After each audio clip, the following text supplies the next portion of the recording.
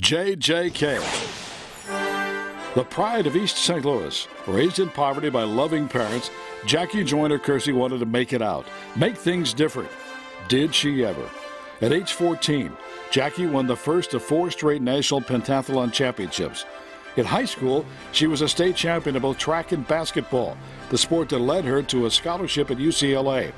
She excelled in basketball and track at UCLA, but there was a bigger stage out there, the World Championships and the Olympics. Many times her only real competition was the clock and the yardstick as she smoked the competition.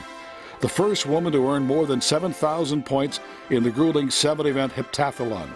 Jackie did that 6 times. She won 3 gold medals, a silver and 2 bronze in the heptathlon and long jump at the Olympic Games in Seoul, Barcelona, Los Angeles, and Atlanta. She won nothing but gold in the World Championships in Rome, Tokyo, and Stuttgart. This woman never had controversy surround her. She was gracious in defeat, gracious in victory. I don't think there's a person on this planet that can say that they don't love Jackie Joyner Kersee. I wouldn't have missed this for the world. This is one of those occasions where I think all the great athletes want to come out and see somebody who inspired them. And Jackie, I can honestly say, has been as much of an inspiration as Muhammad Ali, Michael Jordan to an athlete like myself. Sports Illustrated voted Jackie the greatest female athlete of the 20th century.